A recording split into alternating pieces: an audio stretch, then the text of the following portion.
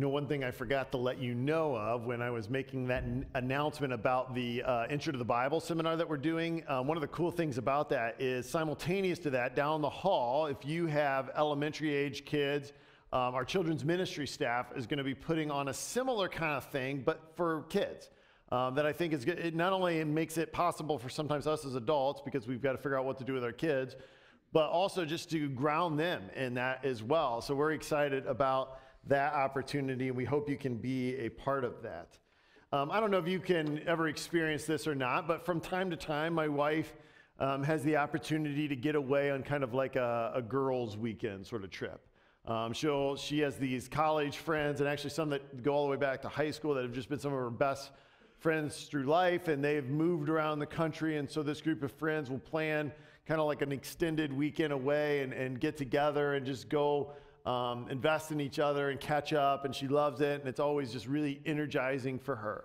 But on the flip side of that, it means an alternative reality for me that weekend without her. And so one of the things that she does to kind of help sort of prepare is she will leave this detailed sheet of instructions about the things that need to get done. And my wife and I don't have like this really sort of clearly delineated like roles in our marriage. It's not like I always take out the garbage and she always does the dishes, and we both kind of share whatever needs to get done. But in terms of managing the family schedule, that is her almost exclusively. And so she will give me this like document of who needs to be where at what time and where they're going and what phone numbers I need. And at first it's almost like insulting, right? You're kind of like, I've got Sherry, I've got this, you know, I can do this sort of thing. About 17 minutes into her being gone, like I'm completely lost in like studying the document and highlighting things and all of that sort of stuff. And she'll almost always sit down with me right before she goes and have a conversation and go over it and say, I need to prepare you for my departure. Like I need you to be ready for me to be gone. And it's interesting because last Sunday we were celebrating the resurrection. We had this awesome, amazing Easter service here. It was so incredible to be with all of you as we were just worshiping God and thanking Him for overcoming sin and death. And it was just a great morning. But if we back up just slightly from that, what we discover is that Jesus is sitting down with His disciples and He's helping them and He's teaching them and He's saying, I need to prepare you for me to be gone. I need to get you ready for this. And as He's doing that, essentially what He starts to teach them on, at least one of the fundamental things that He teaches them on, and He comes back to again and again and again, is the person and the work of the Holy Spirit. This morning we are beginning a new series on that very topic. The person and the work of the Holy Spirit, who He is, what He does, His role in our lives. And so over the course of the next 9 weeks together, we are going to look at a variety of different passages that help describe who the Holy Spirit is and will enable us to grow in our understanding of His role in our lives as we seek to follow Jesus. So if Jesus is saying, hey, when I am gone, I need to give you someone who's going to help you, and He tells us that that's going to be the Holy Spirit, it would make sense that as followers of Jesus 2,000 years after He ascended into heaven, He conquers the grave, ascends into heaven, that we would need to understand and know who the Holy Spirit is and what He does. So personally, I am excited for this series. I'm excited to look at this together. I'm excited to grow in my own understanding and awareness of His role in my life, His activity in us, and I'm excited for us collectively as Chapel Street Church, Mill Creek, for Him to do the same in us as a community. As a group. I want to see the implications of that. My daughter was riding with me in the car this week and asking me what I was preaching on. I told her we're starting a new series on the Holy Spirit, and she goes, oh, Dad, that's awesome. The Holy Spirit is one of the coolest things out there. So good news for us. He is one of the coolest things out there. On the flip side of this, if I'm being entirely honest with you, the Holy Spirit is the person of the Trinity that is the most mysterious and unpredictable to me. God the Father, God the Son, in the person of Jesus, for whatever reason, they have seemed more tangible, more concrete to me. But the Holy Spirit, God as the Holy Spirit, feels more abstract, more nebulous. And so, this is not right, but I'm telling you, at times, the way I've kind of thought about the Holy Spirit in my faith journey is sort of like that family member or that friend that we all have that can be a little bit unpredictable, and you're never sure if they're gonna show up, and if they do show up, you're a little bit nervous about what they might do. Like some of you won't relate to that at all. But I think others of you will, as you think about how you have thought about and viewed the Holy Spirit throughout the course of your faith journey. But as I think about my own story and growing in my understanding of the Holy Spirit in my life, I've also recognized that I need to be aware of my misconceptions. I need to be aware of my misunderstandings in order to grow in the truth of who He really is. And I do get the sense that I'm not the only one. That I'm not the only one who sometimes has more questions than they do answers regarding the person and the work of the Holy Spirit. So whether it's in conversations that I've had with some of you or just friends sitting around or observing the church in action throughout the course of my participation in the church, really in my life, I'm convinced that either fear or comfort or just a plain lack of understanding has caused so many Christians to relegate the Holy Spirit to an insufficient role in their lives, in our faith. And so as a result, we can live just unaware of His activity, or we can be unresponsive to His leading. Again, others of you, this is not your story. This is not your history. And I get that, but I think some of you, many of you may relate at whether that's current reality for you or part of your faith journey in the past to sort of viewing things that way. Francis Chan, who is the author of a book entitled Forgotten God, he's formerly was a pastor. He wrote this book about the Holy Spirit, and that title obviously implies that this is the person of the Trinity that the church has maybe ignored or been unaware of. But he kind of makes this point with a hypothetical situation. He writes in the introduction to his book, imagine if you grew up on a deserted island with nothing but the Bible to read. Then, after 20 years, you are rescued and attended a modern-day church. Chances are you'd be shocked. There is a fairly big gap between what we read in Scripture about the Holy Spirit and how most believers and most churches operate today. He goes on to say, if I were Satan and my ultimate goal was to thwart God's kingdom and purposes, one of my main strategies would be to get the churchgoers to ignore the Holy Spirit. It's an interesting implication. It's an interesting idea that Chan suggests. And I can say emphatically that we do not want to be a church, a community where we are missing out on what God has for us. We don't want to be a place where we're missing out on what God is going to do through us because of just ignorance or because of being unaware of the work of the Holy Spirit in our lives. So our objective together over these next several weeks is to grow in our awareness of the Holy Spirit and in our ability to live according to the Spirit. And that's what we're going to begin to look at today.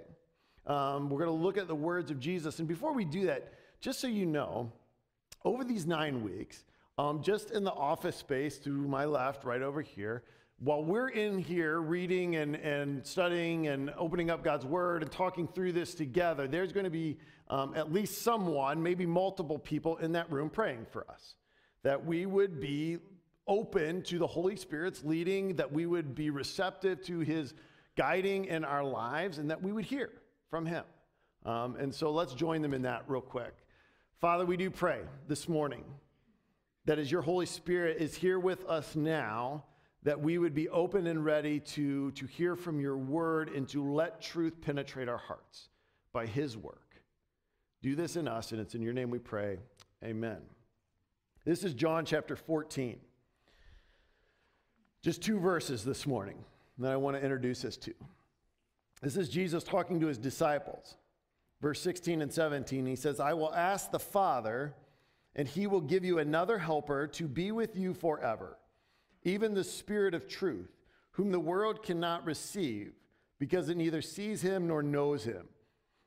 You know him, for he dwells with you and will be in you. See, these verses, these two verses are a part of the Gospel of John, chapter 13 through 17, that's commonly referred to as the upper room discourse. This is Jesus doing the very thing that we just talked about, preparing his disciples for his departure, for what comes next. And as he does so, he wants to teach them, instruct them on the coming of the Holy Spirit. A couple of things I want us to draw out of this text this morning, and that is first, just the awareness of or acknowledgement of the promise of the Holy Spirit. The promise of the Holy Spirit. I love, one of the things I love about being a dad is opportunities, and really being a husband too, but opportunities when you can surprise your spouse or surprise your kids with something unexpected, something that you know is going to be so valuable or important to them. For instance, a few years ago, we had the opportunity to take our family for the summer down to Disney. And so prior to that, Sherry and I at Christmas time wrapped up a gift and put it under. It was kind of labeled for all three of the girls. And it had a little Disney t-shirts in and the ears and all this stuff to kind of like announce to them or to share with them that we were going to go to Disney together as a family. And as they were like starting to unwrap this gift, like I could hardly contain myself, right? I was like, this is so exciting, you know, just watching them and their reaction and how much I knew going to be looking forward to this and all these unexpected things that we were going to be given. This is the surprise. And this is almost the tone that I hear as I read these words from Jesus in these verses. I hear the heart of someone who knows just how good and how important, how essential it is the Holy Spirit is going to be to his followers, for his disciples. I hear this sort of the surprise of the unexpected. And even though they don't understand it, they don't get it in this moment. They don't know the impact of what Jesus is promising here, but he does. In fact, we're going to look at this next week, but if you were to turn over just two chapters to chapter 16 in the Gospel of John, verse 7, Jesus says this. He says, nevertheless, I tell you the truth. It is to your advantage that I go away. For if I do not go away, the Helper will not come to you. Like I said, we're going to dig more into this next week. But for just this moment, let's try to wrap our heads around the boldness of Jesus' words here, of this promise. What could be better than walking beside Jesus? What could be better than watching him perform miracles and teach the masses? What could be better than watching Jesus take all these broken and hurting people and restore them back into this incredible relationship with God? What could be better than that? But according to Jesus and his words, what is better is that this helper comes and is with us. That the Holy Spirit comes alongside of us. This is an amazing promise. So if we go back now to chapter 14, Jesus says, and I will ask the Father, and he will give you another helper. So there's a couple things that I just want to highlight real quick here about the nature of this promise. First, I just want us to understand the certainty of this. I want us to understand the certainty of what Jesus is telling us here. As a Christ follower, how do you and I know that we've been given the Holy Spirit? How do we have confidence that he is dwelling in us and with us? Because everything that Jesus promised us, he will do and has done. I mean, this is what we talked about last week when we were talking about how the resurrection validates the promise of Jesus. Our confidence is emboldened by the fact of an empty tomb. We have confidence, there's certainty. Jesus promised it and he fulfilled it. So if you've placed your trust in Jesus for the forgiveness of your sins, according to Jesus in verse 17, he will dwell with you and will be in you. And the second thing, in addition to this certainty, though, is that I also recognize there's no qualifications here.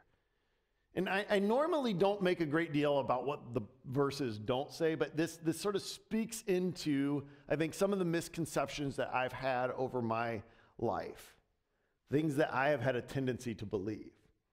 For instance, simply that there is a certain degree of spiritual qualification, a certain spiritual maturity level that I have to arrive at before the Holy Spirit will really be activated in my life, before he's really involved. So what this creates then is I can look at the person next to me and be like, well, it makes perfect sense that the Holy Spirit speaks to Allie. I mean, Allie is super spiritual and she's much more mature than I am and all these sorts of things. And I can do that and sort of create this expectation in me that it's likely that I'm not there yet. And so I shouldn't anticipate to be led and guided by the Holy Spirit. But there's no, that's not here. We create that in ourselves. The only stipulation that we see Scripture put on this is that we've put our faith in Jesus, that we're connected through him. And if that's true, if that is the case, then we are recipients of Jesus' promise in these verses. But then thirdly, there's also, and this is similar, but there's also no mention of a degree. And what I mean by that is this promise isn't delivered in segments. You're not given like a introductory dose of the Holy Spirit. There's no beginner level that we start out with to see if we can handle it okay, and no, that's not what Scripture teaches us. It's not about leveling up. We're not in some sort of spiritual video game that ultimately arrives in increased doses of the Holy Spirit. The promise is delivered in full to us. It's our awareness, our understanding of his leading and guiding in our life that grows. It's our ability to listen and to pay attention, to recognize his activity of his presence in us. So it's saying, understand this, if you are a follower of Jesus this morning, then you have been given the Holy Spirit, and you have been given him in full. This is what Jesus wants us to understand. And additionally, though, he wants us to understand who the person of the Holy Spirit is. The person of the Holy Spirit. Look, the question, one of the most common questions that relates to the Holy Spirit is who is he? Who is he really? And I think it's important to acknowledge that the question of who matters. It matters to us. When I was a sophomore at Moody, some of my floor mates had the bright idea of like posting in this stairwell window that went out towards the girls' dorms next to us. They had this sign that they posted in the window that said, "Please send brownies." So a girls' floor did send brownies, but they were trying to teach us a lesson. So they put something in the brownies that was not good for our digestive system overall. And you could spot a guy from Colby 11 the next day for all day, because you'd see like in the middle of class, the professor's lecturing, all of a sudden you'd see somebody get and kind of like hurry out quickly, like that was someone from Colby 11. And what we learned is important truth is every time food showed up in the lounge of our floor from that point forward, we said, who made this, right?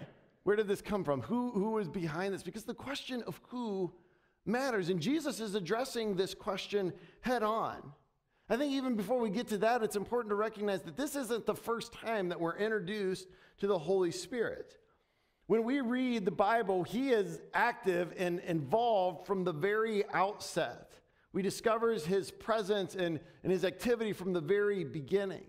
In fact, from eternity past, really.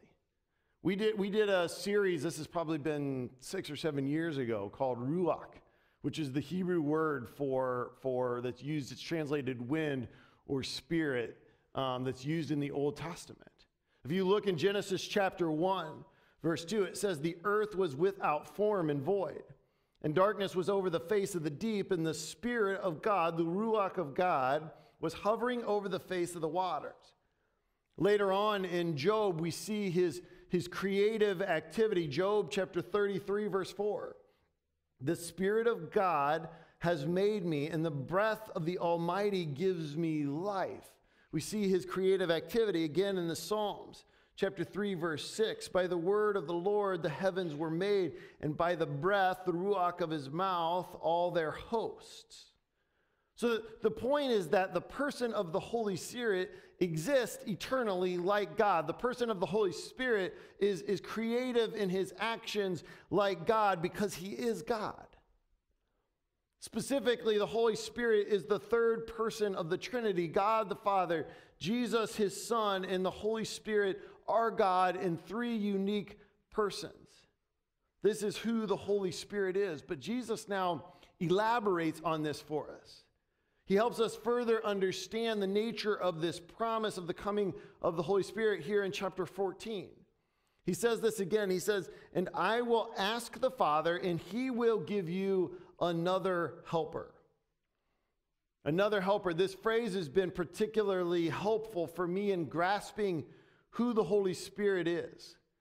The Greek here and this phrase is allos paraclete. Allos paraclete. That word allos means another of the same kind.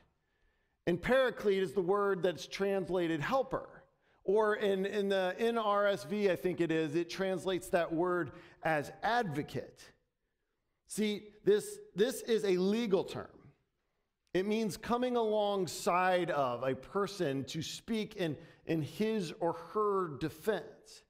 So Jesus is telling us that the Holy Spirit is one who is like him, who is fully God, and will continue to do the work that he has done to defend us. Gary Burge, in his commentary on the Gospel of John, says Jesus is thus a paraclete, a helper or an advocate who is sending a second paraclete. This means the ongoing work of the Spirit will be the continuation of the work of Jesus during the disciples' lifetime. See, so the key to knowing the Holy Spirit, the key to understanding his objective in our lives is knowing Jesus. The key to knowing the second advocate is knowing the first advocate. It is a continuation of his work. This is the person of the Holy Spirit. This is important here. Because the Holy Spirit is not just this impersonal force that's hovering over the stratosphere. The implication of the personhood of the Holy Spirit means that our connection to him is relational. So it means that we can be known by him and that we can know him and he can know us. Have you ever been in a scenario, maybe something like this, or a seminar, you hear someone teaching from Scripture, and there could be thousands of people in the room, and you get the very real sense that person is speaking directly at you? I sat one time at Willow Creek years ago at a seminar. Andy Stanley was preaching. 8,000 people, every seat packed. And I sat there and I thought, this person is talking directly towards me. See, that is the activity of the Holy Spirit. He knows me, and he's allowing the truth of that person that is up there speaking to penetrate my heart and to make change, do transformational work in me because it's personal, because I can be in a relationship with him, because he knows me and he invites me to know him. So this is very different than sort of the Eastern idea of God as this impersonal force. And so the result in Eastern philosophy is that you would meditate to empty your mind and to allow yourself to tap into kind of this nebulous force that's out there. But Christianity is almost exactly the opposite. Christianity isn't about emptying ourselves, but it's rather filling ourselves up with the truth of God's word, with the Holy Spirit's activity in our lives, with him as a person. The Spirit is he is a person, he is personal, so you and I can be in relationship with him. Which then ultimately leads to this third thing that I think Jesus is so emphatically teaching us here in these words, and that is the presence of the Holy Spirit. The presence of the Holy Spirit. Let's take just a moment here to talk about what it is that the Holy Spirit provides. Look again at these words of Jesus. I'm going to go through kind of a smattering of different verses here in chapter 14. Again, at the beginning, he says, he will give you another helper. This is verse 16, to be with you forever. Verse 17, for he dwells with you and will be in you. Verse 18. I will not leave you as orphans. I will come to you. Verse 23. And we will come to him and make our home with him. See, the Holy Spirit in our lives is the very presence of God with us, in us. And if you study the presence of God, this is one of the themes that is you can trace throughout the entire narrative of Scripture, throughout the entire story. This is what Adam and Eve experienced in the garden and lost as a result of sin was the presence of God with them. This is what the people of Israel enjoyed as they entered the tabernacle and into the temple, God dwelling among them. And this is what they lost with their disobedience and the removal of his presence. It's God's presence that the people of God longed to have restored as they waited for the arrival of the Messiah. And now this is the provision of God's presence that is being realized with the coming of the Holy Spirit when we put our faith in Jesus. So what Jesus is telling us is that the Holy Spirit quite literally takes up residence in our lives as Christians. Allow that to soak in for a moment. He takes up residence in our lives. When we say to each other something like, hey, God be with you. Have you ever said some version of that to somebody? That's not wishful thinking. That's not just some sort of like phrase that we throw around. That is the statement of a reality, of a promise that has been delivered on. Maybe perhaps more appropriately, we should say God is with you. Hey, God is with you. That's a powerful truth that changes the way that we live our lives, not a request. And it's accomplished through the arrival, through the person of the Holy Spirit. He is with you always, no exceptions. In your worst moments, he's with you. When the pain is most severe, he is with you. When you are celebrating and there's joy, he's with you. When you feel like you've lost hope, he's with you. When you're watching your kids struggle, he's with you. When you are worried about your marriage, he's with you. When you are celebrating his goodness and his provision, he's with you. When I was teaching my daughters to ride their bike, I can't remember which one specifically this was, but one of them would get particularly nervous when I let go of the seat and kind of stop running. So when they would take off.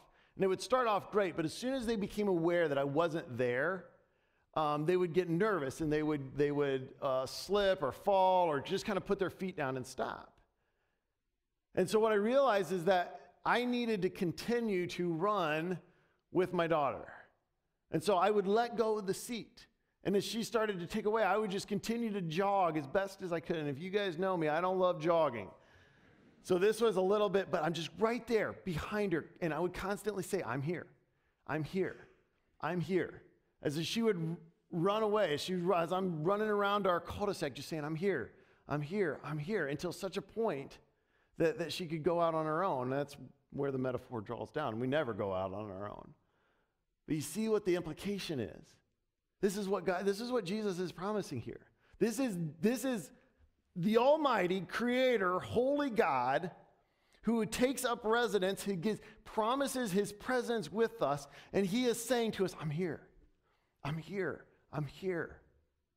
I'm here. This is the promise of the Holy Spirit. This is what's been available. And what he's doing, this is where we're going next. His activity in our lives, he is going to work to glorify the Father, and he's going to work to make you and I more like his Son. That's what he's going to start to produce in us, and we're going to look more at that. Let's pray together. Gracious Father, we thank you for this day. We thank you for the opportunity to be here together. God, we thank you that your Spirit is present with us, in us. That is a promise that you have confirmed with certainty and with the power of the resurrection. And God, we pray that we will be aware of growing in our understanding of your activity in our lives, how you are going to glorify your name through us, and how you will create us to be men and women who are being shaped into the image of Jesus. Continue this work in us. Make us receptive and moldable clay. It's in your name we pray. Amen.